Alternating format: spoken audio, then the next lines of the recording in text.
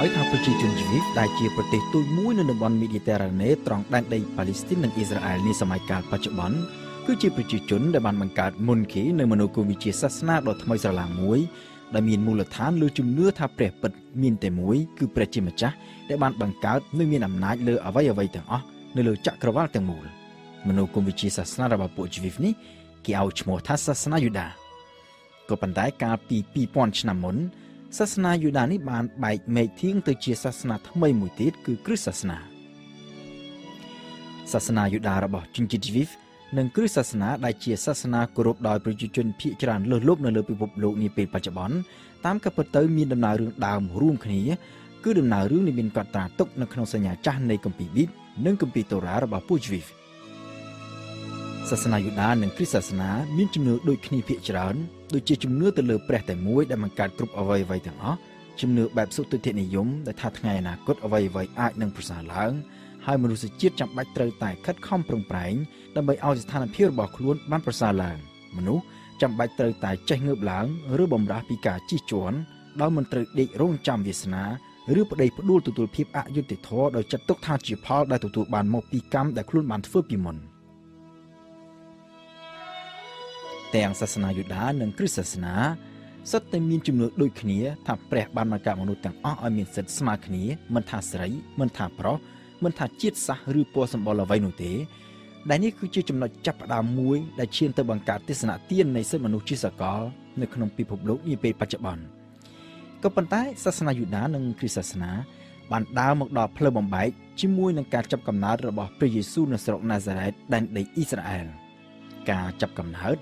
ដែលជាចំណុចចាប់ផ្ដើមនៃសករាជថ្មីក្នុងប្រតិទិនរបស់ពិភពលោកបច្ចុប្បន្នគឺគ្រិស្តសករាជ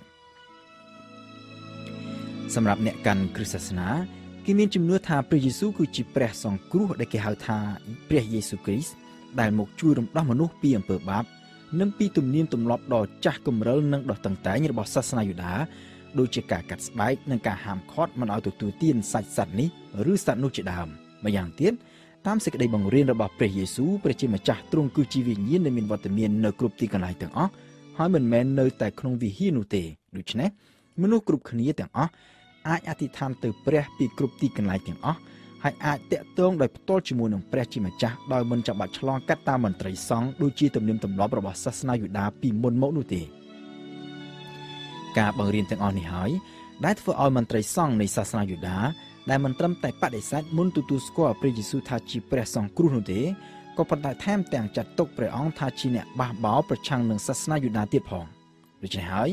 បានជាពួកគេចាប់បញ្ជូនព្រះអង្គទៅឲ្យអាជ្ញាធររ៉ូមប្រហារជីវិតនៅលើឈើឆ្កាងសាវករបស់ព្រះយេស៊ូវដែលមានជំនឿថាព្រះអង្គបានរស់ពីសគត់ឡើងវិញនៅថ្ងៃទី3បាននាំគ្នាបន្តចែកចាយសេចក្តីបង្រៀនរបស់ព្រះអង្គទៅដល់មនុស្សគ្រប់គ្នាហើយបានបង្កើតទៅជាវិហារឬក្រុមជំនុំនិងសហគមន៍ដែលគេហៅថាគ្រីស្ទៀនគឺអ្នកដែលមានជំនឿលើព្រះយេស៊ូវគ្រីស្ទសហគមន៍ដែលបានរីកសាយភាយកាន់តែធំឡើងរហូតទៅស្ទើរតែពាសពេញពិភពលោក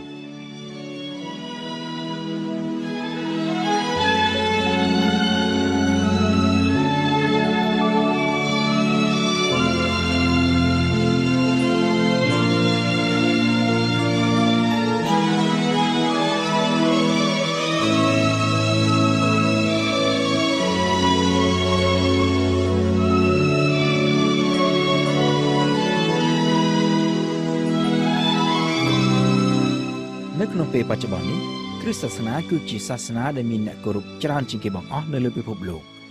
បើគិតជាសរុបគ្រប់ក្រុមនិងគ្រប់និកាយទាំងអស់គ្រិស្តសាសនិកជននៅទូទាំងពិភពលោកមានចំនួនជាង 2000 លាននាក់ធៀបនឹងអ្នកកាន់សាសនាអ៊ីស្លាមដែលមានប្រមាណជា 1500 លាននាក់និងអ្នកកាន់ពុទ្ធសាសនាប្រមាណជា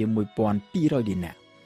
មានអ្នកខ្លះបានចោទជាសំណួរឡើងថាតើហេតុអ្វីបានជាគ្រិស្តសាសនាអាចពង្រីកឥទ្ធិពលរបស់ខ្លួនរហូតបានក្លាយទៅជាសាសនាដ៏ធំបំផុតនៅលើពិភពលោកនាពេលបច្ចុប្បន្ននេះសម្រាប់អ្នកកាន់គ្រិស្តសាសនាចម្លើយគឺសាមញ្ញបំផុតគឺដោយសារតែនេះគឺជាសាសនានៃសេចក្តីពិត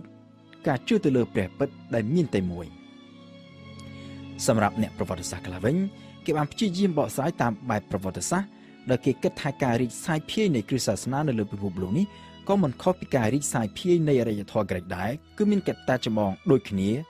នោះគឺចក្រភពរ៉ូម ចក្រភពរ៉ូមដែលកាលពីដំបូងបានធ្វើការបៀតបៀនធ្វើទុកបុកម្នេញពួកអ្នកកាន់គ្រិស្តសាសនាក្រោយមកបានคล้ายបន្តិចម្ដងទៅជាចក្រភពនៃគ្រិស្តសាសនានៅសតវត្សទី4នៃគ្រិស្តសករាជអធិរាជនៃចក្រភពរ៉ូមឈ្មោះកុងស្តង់តាំងដែលកាន់អំណាចពីឆ្នាំ306ដល់ឆ្នាំ337បានប្រែខ្លួនជាគ្រិស្តសាសនិកជនហើយបានកំណត់ឲ្យចក្រភពរ៉ូមយកគ្រិស្តសាសនាជាសាសនារបស់រដ្ឋហើយឥទ្ធិពលនៃគ្រិស្តសាសនាក៏បានរីកសាយភាយទៅតាមអំណាចនៃចក្រភពរ៉ូមដែនដីរ៉ូមទៅដល់ត្រឹមណាឥទ្ធិពលនៃគ្រិស្តសាសនាក៏បានទៅដល់ទីនោះ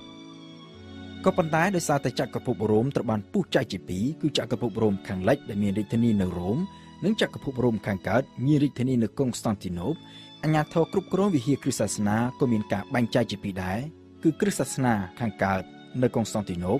និងគ្រិស្តសាសនាខាងលិចនៅទីក្រុងរ៉ូមនៅពេលដែលចក្រភពរ៉ូមត្រូវដួលរលំនៅឆ្នាំ476នៃគ្រិស្តសករាជ